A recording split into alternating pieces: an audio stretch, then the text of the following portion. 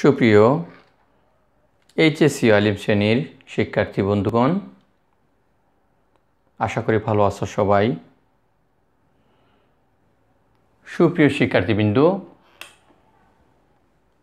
আজকে আমি তোমাদের তথ্য ও যোগাযোগ প্রযুক্তির প্রথম অধ্যায় থেকে রোবোটিক্স নিয়ে আলোচনা করছি। আমি তোমাদের সাথে আছি মোহাম্মদ কামাল আহমেদ। আমি তোমাদের এর আগে 25টি ক্লাস নিয়েছি। এর মধ্যে তৃতীয় অধ্যায় থেকে 22টি এবং প্রথম অধ্যায় থেকে 3টি। এর ধারাবাহিকতায় প্রথম অধ্যায়ের চতুর্থ ক্লাস এবং অনলাইন ক্লাস আমার 25তম। এই ক্লাসে আইসিটি অনলাইন স্কুলে তোমাদের সুস্বাগতম। প্রিয় শিক্ষার্থী বন্ধুরা, তোমরা অনেকেই আমার চ্যানেলটি সাবস্ক্রাইব করেছো, আর এখন পর্যন্ত যারা সাবস্ক্রাইব করো নাই, আশা করি এক্ষুনি চ্যানেলটি সাবস্ক্রাইব করে নেবে। তাহলে খুব সহজে পেয়ে যাবে আমার ক্লাসগুলো, আর আমি আরও ভালো কিছু নিয়ে তোমাদের উপহার দেওয়ার চেষ্টা করব। তো প্রিয় বন্ধুগণ, আজকের প্রথম অধ্যায় থেকে আমার আলোচ্য বিষয় হচ্ছে রোবোটিক্স। রোবোটিক্স আজকের ক্লাস। তো আজকের ক্লাস শেষে আমরা কি বিষয় জানতে পারবো একটু দেখে আসি। রোবট সম্পর্কে এবং একটি সাধারণ রোবটের বিভিন্ন অংশগুলোর নাম ও তাদের কাজ সম্পর্কে জানব। প্রত্যেক জীবনে রোবোটিক্স এর ব্যবহার সম্পর্কে জানব। শিল্প ও চিকিৎসা ক্ষেত্রে রোবট কীভাবে অবদান রেখেছে সে সম্পর্কে জানব। তাছাড়া রোবটের আরও কিছু তার বৈশিষ্ট্য আছে, তার উপাদানগুলো আছে, এগুলো নিয়ে বিস্তারিত আলোচনা করব। বন্ধুগণ, অত্যন্ত গুরুত্বপূর্ণ একটি টপিক হচ্ছে রোবোটিক্স। পরীক্ষায় অনেক সময় দেখছি এই টপিক থেকে প্রশ্ন আসে। তোমরা একটু মনোযোগ সহকারে আমার এই ক্লাসটা যদি দেখো, তাহলে আশা করি রোবোটিক্স বা রোবট থেকে পরীক্ষায় যে কোনো প্রশ্ন আসলে তোমরা উত্তর করতে সক্ষম হবে। তো প্রিয় বন্ধুগণ, আসলে রোবোটিক্স নিয়ে আলোচনা করার পূর্বে প্রথমে রোবটকে চিনতে হবে। রোবট কি? রোবট হচ্ছে প্রোগ্রাম নিয়ন্ত্রিত, কম্পিউটার নির্ভর ইলেকট্রনিক্স যন্ত্র যা স্বয়ংক্রিয়ভাবে কাজ করতে পারে। রোবট শব্দের অর্থ দাসত্ব, যন্ত্রমানব। আর পৃথিবীর প্রথম রোবট হচ্ছে ইউনিমেট। বন্ধুগণ, পরীক্ষায় তোমাদের প্রশ্ন আসতে পারে পৃথিবীর প্রথম রোবটের নাম কি? তোমরা বলে দেবে ইউনিমেট। এর থেকে আরও কিছু প্রশ্ন আসে, সংশ্লিষ্ট কিছু প্রশ্ন, যেমন ম্যানিপুলেশন কি? অনেক সময় তোমাদের প্রশ্ন আসে। তো রোবটের মাধ্যমে কোনো জিনিস সরানোকে ম্যানিপুলেশন বলে। আশা করি তোমরা জেনে নিয়েছ। প্রিয় বন্ধুগণ, রোবটের বিভিন্ন উপাদান বা অংশ আছে। এই অংশগুলো হচ্ছে মোবাইল বডি, অ্যাকচুয়েটর, বৈদ্যুতিক উৎস বা পাওয়ার সিস্টেম, ইলেকট্রিক সার্কিট, প্রোগ্রামকৃত মস্তিষ্ক বা কম্পিউটার এবং অনুভূতি। এগুলো নিয়ে আমরা পরবর্তীতে বিস্তারিত আলোচনা করছি। প্রিয় বন্ধুগণ, তারপরে আমরা দেখি রোবোটিক্স কি। রোবোটিক্স শব্দটি এসেছে রোবট শব্দ হতে, যা প্রবর্তিত হয় চেক লেখক ও নাট্যকার কারেল কাপেল এর একটি নাটক হতে, যেটি 1920 সালে প্রকাশিত হয়। রোবট শব্দটি মূলত এসেছে স্লাভিক শব্দ রোবটা হতে, যার অর্থ শ্রমিক। অক্সফোর্ড ইংলিশ ডিকশনারি অনুযায়ী রোবোটিক্স শব্দটি সর্বপ্রথম চিনতে ব্যবহার করা হয় আইজ্যাক অসিমভ এর ছোট সায়েন্স ফিকশন গল্প লায়ার এ, যা 1941 সালে প্রকাশিত হয়েছিল। প্রিয় বন্ধুগণ, এই জায়গা থেকে তোমাদের অনেকটা প্রশ্ন পরীক্ষায় আসে। তোমাদের বহু নির্বাচনী প্রশ্ন আসতে পারে এইগুলি থেকে তোমাদের বহু নির্বাচনী প্রশ্ন আসতে পারে যে রোবট শব্দের অর্থ কি, রোবট সর্বপ্রথম রোবোটিক্স অর্থ কী, বা সর্বপ্রথম আর কি রোবট কোথায় ব্যবহার করা হবে কত সালে, এইখান থেকে তোমাদের অনেক সময় প্রশ্ন আসে। সেজন্য আশা করি তোমরা খাতার মধ্যে লিখে রাখবে বা জেনে রাখবে। তো প্রিয় বন্ধুগণ, আমরা রোবোটিক্সের সংজ্ঞা একটু জেনে আসি। রোবোটিক্স হলো প্রযুক্তির একটি শাখা যেটি রোবটসমূহের ডিজাইন, নির্মাণ, কার্যক্রম ও প্রয়োগ নিয়ে কাজ করে। পাশাপাশি একটি রোবটসমূহের নিয়ন্ত্রণ, সেন্সরি ফিডব্যাক এবং তথ্য প্রক্রিয়াকরণের জন্য কম্পিউটার সিস্টেমগুলোর জন্য কাজ করে। এসব প্রযুক্তি অটোমেটেড মেশিনগুলোর সাথে কাজ করে, যা বিপজ্জনক পরিবেশ বা উৎপাদন প্রক্রিয়াসমূহে মানুষের স্থান দখল করে কিংবা মানুষের উপস্থিতি, আচরণ ইত্যাদি সাথে মিলে থাকে। তো প্রিয় বন্ধুগণ, আমরা এখন রোবট যেসব বৈশিষ্ট্য দেয় বা দেওয়ার চেষ্টা করে এগুলো নিয়ে জানব, বা রোবটের বৈশিষ্ট্যগুলো কী কী এ বিষয়ে আমরা এখন জানব। রোবটের অনেকগুলো বৈশিষ্ট্যের মধ্যে একটি বৈশিষ্ট্য হচ্ছে দৃষ্টিশক্তি, যা ভিজুয়াল পারফেকশন।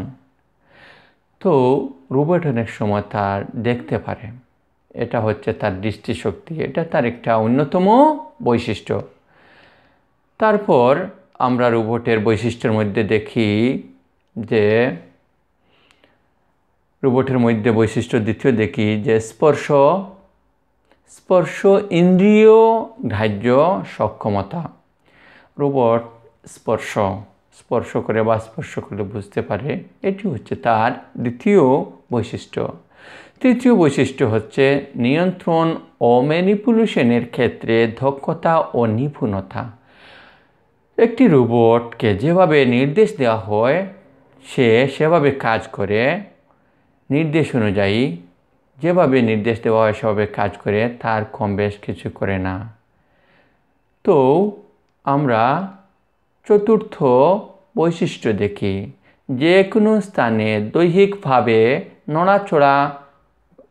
নড়াচড়ার সক্ষমতা বা ক্ষমতা বা লোকোমোশন, অর্থাৎ রোবট নড়াচড়া করতে পারে, চলতে পারে, এটি তার অন্যতম একটি বৈশিষ্ট্য। প্রিয় বন্ধুরা, এতক্ষণ আমরা রোবটের বৈশিষ্ট্য নিয়ে আলোচনা করছিলাম।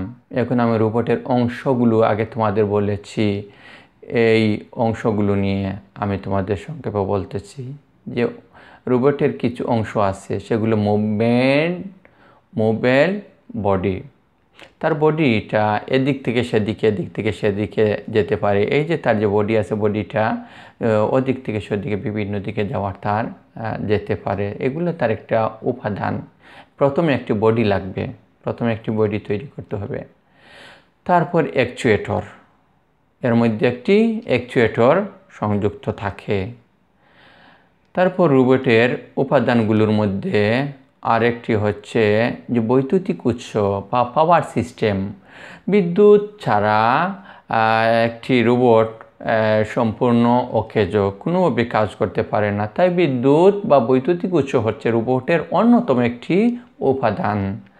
প্রিয় বন্ধুগণ, আমরা তারপর দেখি রোবটের বিভিন্ন উপাদানগুলোর মধ্যে হচ্ছে যে প্রোগ্রামকৃত মস্তিষ্ক বা কম্পিউটার, যার সাহায্যে ইন্দ্রিয় বা তা বোঝা বা জানা ইত্যাদি সে কাজ করে, বা মস্তিষ্ক সে কিছু কাজ করতে পারে তার মতো করে।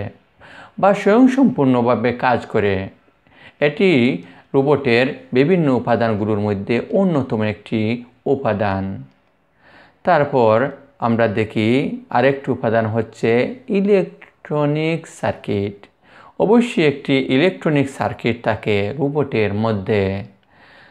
তারপর আমরা দেখি রোবটের উপাদানগুলোর মধ্যে আছে অনুভূতি। রোবট নড়াচড়া করতে পারে, অনুভূতি তার আছে, বুঝতে পারে। তারপর আমরা দেখি রোবটের বিভিন্ন উপাদানগুলোর মধ্যে আরেকটি হচ্ছে পরিবর্তন। রোবট পরিবর্তনশীল, পরিবর্তন করতে পারে। বন্ধুগণ, এখন আমরা রোবটের ব্যবহার সম্পর্কে জানব। রোবট কোথায় কোথায় ব্যবহার করা হয়, কি কি কাজে ব্যবহার করা হয় আমরা একটু দেখে আসি চলো। সর্বপ্রথম হচ্ছে ম্যানুফ্যাকচারিং। দেখো, ম্যানুফ্যাকচারিং অসংখ্য অগণিত মানুষ যে কাজ করতে পারে বা যে কাজ করতে তার অনেক দিন লাগে, নিমিষে রোবটগুলো সে কাজগুলো করে দিতে পারে। এক্ষেত্রে ম্যানুফ্যাকচারিং ক্ষেত্রে রোবট ব্যবহার করা হয়। তারপর আমরা দেখি বিপজ্জনক কাজে, যেখানে অত্যন্ত বিপজ্জনক, যেমন তোমরা দেখতে পাচ্ছ এখানে একটি বোমা রাখা আছে। সেই বোমাটা যদি কোনো ব্যক্তি যদি কিজ করে, স্পর্শ করে, তার ঝুঁকি আছে, তার লাইফ সিকিউরিটি দেওয়া সম্ভব নয়। সেক্ষেত্রে একটি রোবট খুব দ্রুত এটিকে নিষ্ক্রিয় করতে পারে, বোমা নিষ্ক্রিয় করতে পারে, কারণ সে তো একটি যন্ত্র মাত্র, তার কোনো ক্ষতি হবে না। তারপর রোবটের ব্যবহার আমরা দেখি যে ভারী শিল্প কারখানায়, যেখানে শিল্প কারখানায় অনেক ধরনের বড় ধরনের ভারী ভারী যন্ত্রপাতি নড়াচড়া করা যায় না, সেক্ষেত্রেও রোবট ব্যবহার করা হয়। তারপর আমরা দেখি 4 নম্বর দেখি পুঙ্খানুপুঙ্খরূপে পরীক্ষার কাজ। রোবটের মাধ্যমে অত্যন্ত পুঙ্খানুপুঙ্খরূপে পরীক্ষণের কাজ বা পরীক্ষার কাজ করা হয়। কোনো যন্ত্র, কোনো কিছু পরীক্ষা বা কাজ করার ক্ষেত্রে রোবট ব্যবহার করা হয়। তারপর 5 নাম্বার আমরা দেখি মেইল ডেলিভারির কাজ। এক স্থান থেকে অন্য স্থানে মেইল আদানপত্র করার ক্ষেত্রে রোবট ব্যবহার করা হয়। তারপর আমরা দেখি ঝুঁকিপূর্ণ কাজ, যেখানে অত্যন্ত ঝুঁকি, বড় ধরনের বিল্ডিং ভাঙতে বা যে কোনো স্থানে, বা মনে করো তোমরা যে এই 5 তলার উপরে আগুন লাগছে, নিচতলা কিন্তু 7 তলা বা 8 তলা ভবনের উপর থেকে লোকজনকে উদ্ধার করা, সেক্ষেত্রে রোবট ব্যবহার করা হয়। রোবট ঝুঁকিপূর্ণ কাজ রোবট করে থাকে। তাছাড়া পুলিশের সাহায্যকারী হিসেবে, পুলিশে যখন তারা কোনো অনুসন্ধান করে বা পুলিশ যখন কোনো অপরাধীকে ধরতে যায়, তখন কি করে, তখন রোবটের সাহায্য নেয়। রোবট বনে জঙ্গলে আনাচে কানাচে এদিকে সেদিকে গিয়ে কি করে বিভিন্ন ধরনের কাজ করতে পারে। তাছাড়া নিরাপত্তার কাজে, অনেক সময় নিরাপত্তার কাজেও দেখা যায় যে রোবট ব্যবহার করা হয়। তারপর সামরিক ক্ষেত্রে, যুদ্ধের ক্ষেত্রে, যুদ্ধ প্রশিক্ষণে, যুদ্ধে সর্বক্ষেত্রে রোবট অত্যন্ত গুরুত্বপূর্ণ একটি বিষয়। রোবটকে সামরিক ক্ষেত্রেও ব্যবহার করা হয়। তাছাড়া ঘরোয়া কাজে, একটি ঘরের কাজে একটি রোবট একটি হেল্পার, সে সবসময় হেল্প করে থাকে, সবসময় সে কী করে সাহায্য করে। আমাদের দেশে অবশ্যই এগুলো কম, কিন্তু ইউরোপের দেশে প্রায় তাদের বাসায় রোবট আছে। এই রোবট ঘরোয়া কাজ, যেমন চা বানানো বা চা এগিয়ে দেওয়া বা কফি তৈরি করা, বিভিন্ন ধরনের ঘরোয়া কাজকর্মের মধ্যে রোবট ব্যবহার করা হয়। তারপর চিকিৎসার ক্ষেত্রে রোবট ব্যবহার করা হয়। চিকিৎসার বিভিন্ন রোগ নির্ণয়, বড় ধরনের পরীক্ষা নিরীক্ষা ইত্যাদির ক্ষেত্রেও দেখা যায় এই রোবট ব্যবহার করা হয়। তাছাড়া মহাকাশ গবেষণায় রোবট অত্যন্ত গুরুত্বপূর্ণ একটি বিষয়। এই রোবট ব্যবহার করে মানুষ সুদূর চাঁদ থেকে মঙ্গল গ্রহে যেতে সক্ষম হয়েছে। চলো বন্ধুরা, আমার এই আলোচনা থেকে আজকের কিছু বাড়ির কাজ তোমাদের দিচ্ছি। আশা করি এই প্রশ্নের উত্তরগুলো আমার আজকের এই আলোচনা থেকে তোমরা সংগ্রহ করতে পারবে এবং পরীক্ষার খাতায় লিখবে। আর এই প্রশ্নগুলো প্রায় পরীক্ষায় আসে, যেমন রোবট কি? একটি সাধারণ রোবটের বিভিন্ন অংশগুলোর নাম ও তাদের কাজ লেখো। 2. রোবট কি? প্রাত্যহিক জীবনে রোবোটিক্স এর ব্যবহার লিখো। 3. রোবট কি? শিল্প ও চিকিৎসা ক্ষেত্রে রোবট কিভাবে অবদান রাখছে? তোমার যুক্তিসহ ব্যাখ্যা করো। সুপ্রিয় শিক্ষার্থীবৃন্দ, তোমরা এতক্ষণ ধৈর্য সহকারে আমার সাথে থাকার জন্য আন্তরিক ধন্যবাদ। আমি প্রতিটি ক্লাসে তোমাদের আমার নাম্বার দিয়ে থাকি। এখানেও আমার নাম্বার দেওয়া আছে, দেখো এখানে নাম্বার দেওয়া আছে 01735146644। আমি প্রায় বলি আমার এই প্রচেষ্টা একমাত্র তোমাদের জন্য। তোমরা কিছুটা উপকৃত হলে আমার এই শ্রম সার্থক হবে।